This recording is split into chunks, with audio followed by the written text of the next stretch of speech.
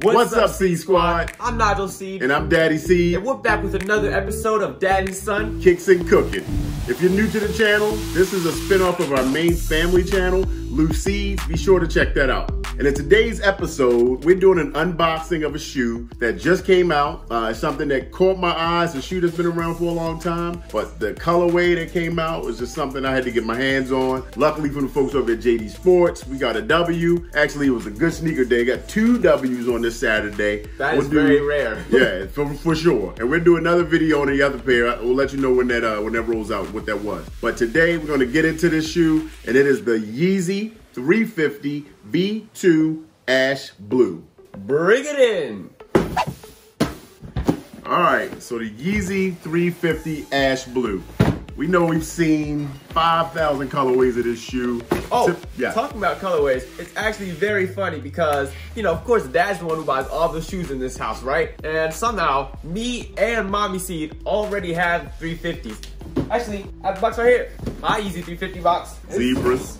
I have the Zebras, and this is Dad's first. And Mom's got the Statics. I have the 700s, but my first pair of 350s. So yeah, that's pretty interesting. I've never had any of those. I know, considering that he buys all of them. That's how it is with the iPhones too. He has an iPhone 8, and everybody else has an iPhone 11. Family plan, you the head of the family, and you keep the old phone. That's how it goes for dads out there. Anybody else identify with that? You just sacrifice for the family, right? Keep everybody else fresh. All right, let's take a look at this shoe. Yeah. Woo-wee. Look at that. That is nice. Love that blue colorway. Wait, Dad. Yeah. Let's go get this meal started, then we can talk about the shoe once we get back, yeah? All right, yeah, you're right. Today's meal, we're sticking with the theme of unboxing. We just unboxed some fresh sneakers, so now we're gonna unbox a meal I've never made before. This is something called spatchcock. Now, do you know what spatchcock is? I have no clue what that is. Okay, he doesn't know what that is. All right, never mind. He's 14. We're not even gonna touch that. Spatchcock is a way of cooking chicken, right? So the chicken, I'm unboxing today because it's already partially done. The process is done. But when you look at this chicken, what do you take from it initially? What's one of the defining characteristics of it? I have literally no idea. Oh, okay, well, obviously, chicken, I don't know, it has lemons on it, it has greens on it, it's white. All right. It has seasoning. The seasoning, that's the thing, right? Nope, not the seasoning. So the juice. Nope, not the juice. It's not cooked. The spatchcock characteristic is that it's butterfly. So basically you take it. Was I supposed to actually know what that is? Look at it, man. This is flat. You ever see a chicken coming flat from the grocer like this? I don't know. I just eat it. You see chickens walking around flat. Butterfly. First of all, I've never heard the word butterfly chicken in my life. It's butterfly, right? It's a way of like preparing and carving some type of meat. So when you butterfly the chicken, you're removing the spine, you're cutting it kind of open, and you're breaking that breastplate. So then it becomes like a butterfly, right? And what that does, it helps the chicken cook faster and more even.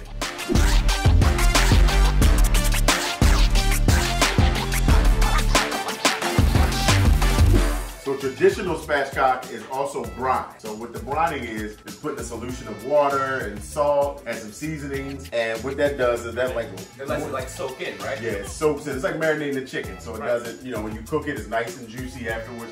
But tonight, we're gonna do this already pretty much half prepared spatchcock. This is a lemon rosemary, seasoned up, bought this at the grocery store. Because it's just a traditional weeknight meal, right? We want the easy and approachable meals. Right. You can throw something together really good. We have some leftover potatoes from the previous meal. I'm gonna throw those in with a little onion. That'll be like a little, you know, just a little garnish with that. For me, Nigel doesn't like potatoes, I know. So I'm also gonna make some Rice-a-roni, the San Francisco treat. Remember those commercials? Yeah, I know, we know. You guys love Rice-a-roni. But this is a classic. And who can't make a box of Rice-a-roni, right? What about San Francisco? The commercials back in the 70s, 80s was always on TV. It said, Rice-a-roni, the San Francisco treat. Rice-a-roni, the San Francisco treat. I don't see those commercials anymore. Yeah, because it's not the 70s, 80s. And I guess they branched out of San Francisco. All right, so that's the main part of the meal. Some roasted asparagus to add some greens to it. Let's get to it. You ready? Yes, I see this cutting board and knife. And judging by our previous videos, I guess I'll be cutting something. What is it? Green onions again. No green onion today. What a shocker. But we do have yellow onion. Not a shocker. That, and also just cut these tomatoes in half. Those are potatoes. Yep, potatoes, not tomatoes. I'm just thinking ahead. I don't have any tomatoes at all in this dish. I don't know what I'm thinking about. Hey, don't judge me. All right, so spatchcock, I'll get this out. We'll get that in the oven. A little olive oil here, some aluminum foil. Nice and easy. Check this out. It's already prepared, man. I just need to cut open the pack and lay it out. You know what you do with that onion, right? Of course, I've done this a million times. He's a professional onion cutter now. He's had many hours of training now. Yes. That we've been doing this in the kitchen.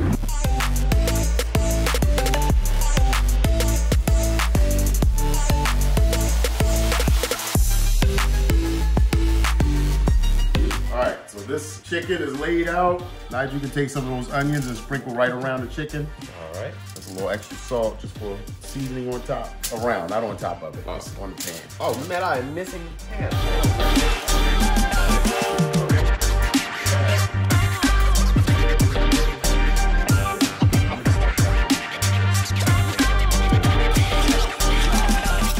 Can I eat a lemon, please? No, this is 4 right now. But I like them. Yeah, I got you. But you're gonna like it even better when the chicken comes on lemon flavor, right? Like lemony. Maybe. We do have some in the fridge, so I could just eat one of those actually. Here, you can have the rest of that. Oh, thank you. He loves lemons. I mean, like been eating them all his life, ever since he was born. Loves sour flavored things, Sour Patch Kids. That's his jam. And I'm like, ooh, this is sour. Nigel loves it, always. Damn. You can stop it at a second. Hey. Ooh, that's pretty, isn't it? That is beautiful. Yeah, let's get this in the oven so we can get this in our bellies.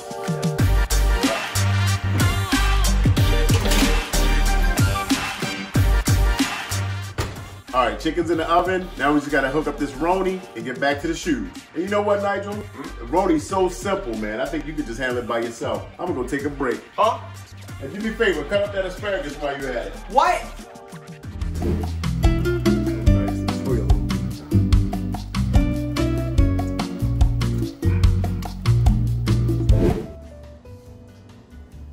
Alright, Seed Squad. Today I'm going to be making some rice-a-roni. The first step in this cooking is to take 2.5 tablespoons of butter or margarine. The next thing you want to do is take 2 1/4 cups of water. Now, the water is not yet needed. I'll be taking my butter and this rice-a-roni mix and putting it into this pan. Come with me, Seed Squad.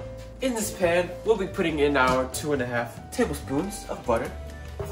Just plop it right in there. Hear that sound? Very nice. Along with your rice. Now this, I guess, is seasoning. So we'll be taking our rice and dumping all of it right in there. And then we're gonna saute over medium heat. So I think that means take a spatula and just move these around together so that they mix, see? We're just gonna saute this over medium heat until when? Until the pasta's golden brown while stirring frequently, like I said. So take this and simply stir it around. Let the butter melt, let your pasta turn golden brown. Make sure you mix it equally throughout all of the pasta. After we've sauteed this a little bit, we're gonna take a water cup and put in 2 1/4 cups of water. Let's go over to our sink. Until it's right about there. Ah, I did too much. Now let's pour out some. Ah, right on the dot. Now that our rice is golden brown, we can slowly stir in our water. Oh! Oops.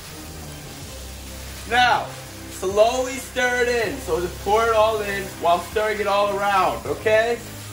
Sorry there, I almost lost my cool. Now what we're gonna do is cover and reduce heat. Oh, we have to also stir in our special seasonings. Let's stir this right in. Mix it around with the spatula a little bit. Ah, I almost lost it there. Now, you can also use the back side of your spatula to press out these seasoning chunks. Tips from Nigel. Oh my eyes! Ooh.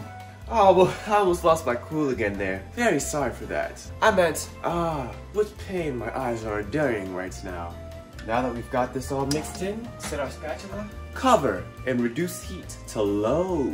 Simmer 15 to 20 minutes or until rice is tender. Let stand 5 minutes before serving.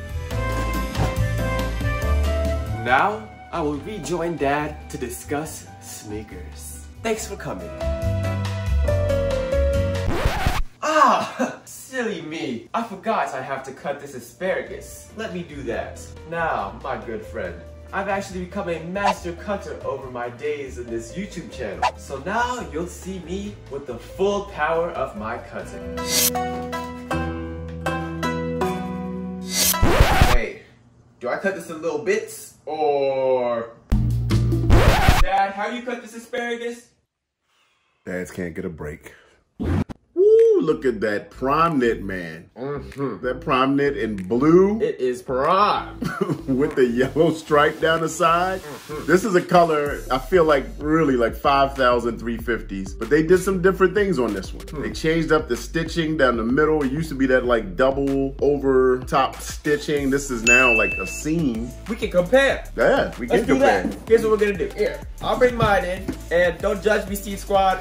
I've worn mine a bunch of times, so they're kind of dirty, you know. The white isn't as white as it would normally be. This is true. But, let's see. Let's see. All right, so looking at the side by side with the new 350 V2 Ash Blue versus this 350 V2 Zebra, right? This is different. They had the old tab on the back, but the biggest difference I pointed out was looking at was the stitching down the middle and the back. Right now in this version, it's actually a seam that's kind of flat stitched together versus this over the top stitch that has always been in the 350 V2. True. Right? Yeah. I mean, everything else from that point is really the same, but again, a totally different colorway than we've seen before. I know the statics and things like that from earlier in this iteration. That's what you said Mom has, right? Yeah, yeah. They had like a transparent seam down the side, that stripe that you kind of see through, and then they've kind of changed them up, and now you can't see through it. Just that different color stripe down the middle with this yellow that I really like. Everything else is straightforward. Also, yeah. these say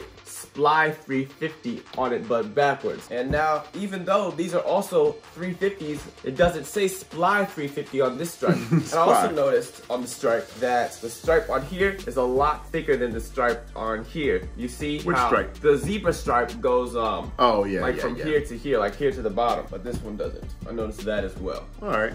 Here, the bottom is the same, and yes, like I said, I've worn the zebras a bunch of times, so you know they're dirty now. But my shoes don't look like that. yes, because you wear like one shoe a million times, and then he has shoes from like 20 years ago that he's worn once. 10 years. Well, no, not 20 years ago that I wore once. Just shoes that I've taken care of. They look like they've been worn once. Yeah, takes care of his shoes. Good job, Daddy. All right, so we pointed out some differences in the 350 versions. Nigel, good job pulling that out so we can do side by side. Thank you. But let's get back into the ash blue. Yeah. Right? So I really like the direction that Yeezy is going in with the 350 V2. You know, apparently there's supposed to be more ash colorways. I know there's an ash stone that's coming out.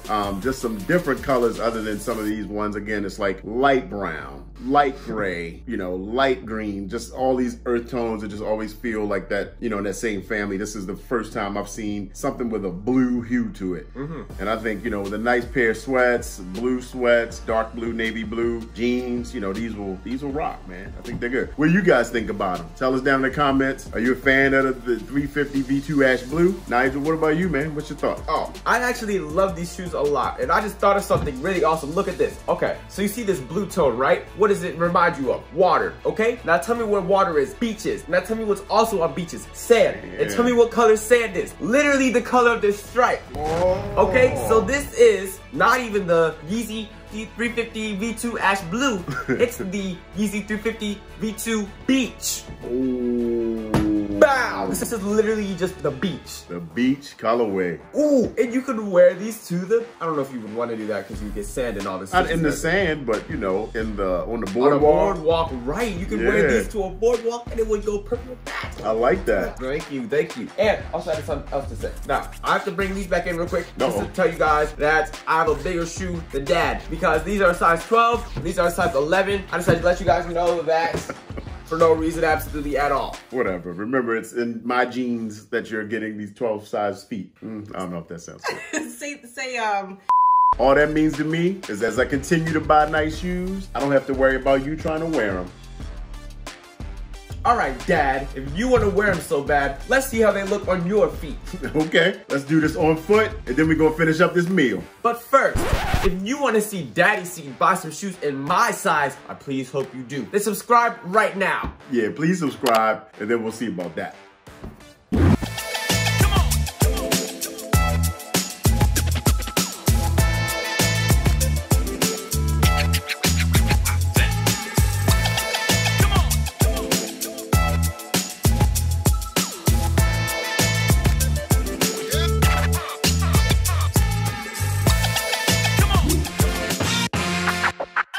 All right, it's out the oven, looking good. Let's plate it up.